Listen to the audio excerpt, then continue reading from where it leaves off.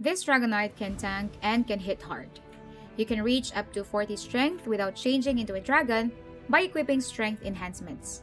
It also has a high armored AC that can reach nearly 50 without buffs.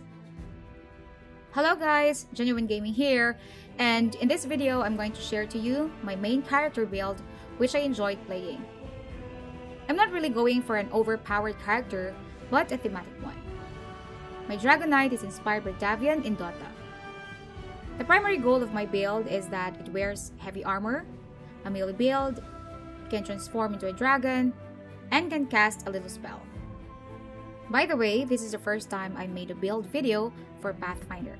If you have suggestions as how to present it, let me know in the comment below, as I would like to make this video as short as possible. Let me know if you want more details or not. The best way to do it is by being a BLOODRAGER with a Steel Blood archetype, and go for a Draconic Bloodline. Draconic Bloodline does not really matter at all. It would just depend on what element you want to have as breath weapon, and what element you want to have as resistance. To remain with the thematic, if you want to be evil, you choose a chromatic kind of dragon, like red, blue, white, and black. And if you want to be good, you choose the metallic dragons like gold, brass, copper, and silver. I play this game on core difficulty, but you can test it on hard as there's not much difference in the difficulty. I do not play much in the unfair difficulty because it is simply unfair. So, let's go to the build proper. So let's choose the BLOODRAGER and go for the Steel Blood archetype. For the race, it does not really matter, but if you choose another race aside from human, you will just fall 1 feet behind.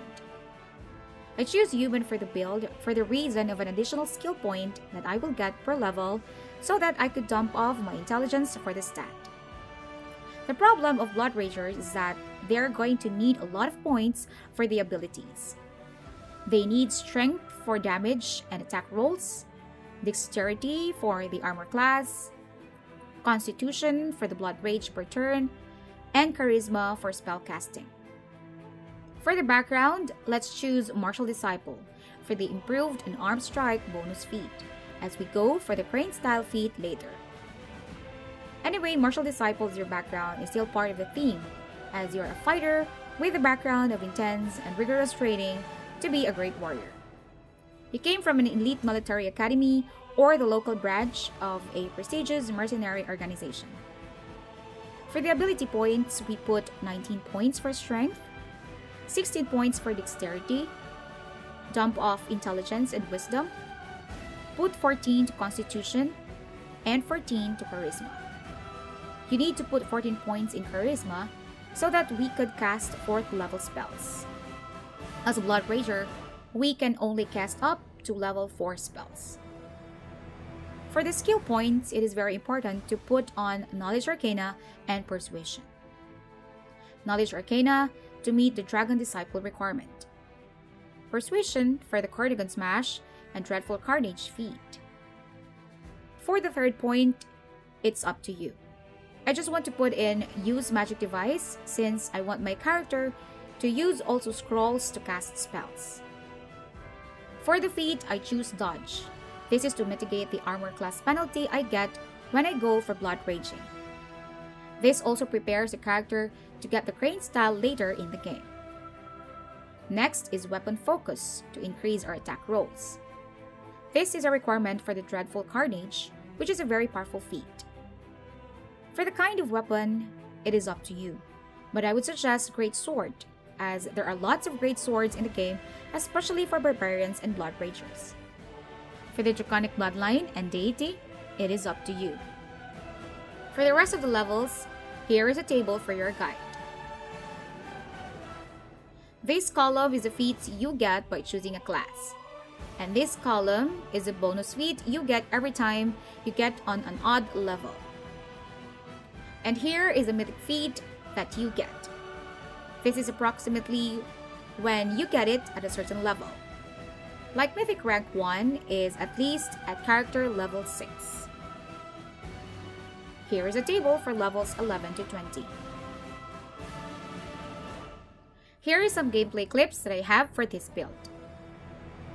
This Dragon Knight can tank and can hit hard. You can reach up to 40 strength without changing into a dragon by equipping strength enhancements. It also has a high armored AC that can reach near 50 without buffs. I do not have problems playing with this character at early levels, as it does not really need a companion to carry it.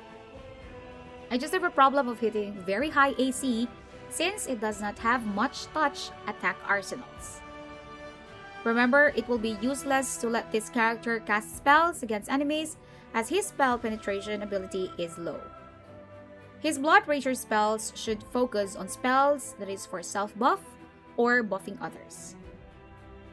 Later on in the game, as you acquire Mythic Angel ranks, you will gain spells that automatically overcome spells resistance like Storm of Justice and Bolt of Justice. So I hope you find the video helpful, and do not forget to leave a like to let me know.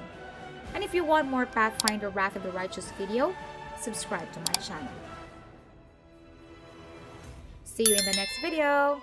Ciao!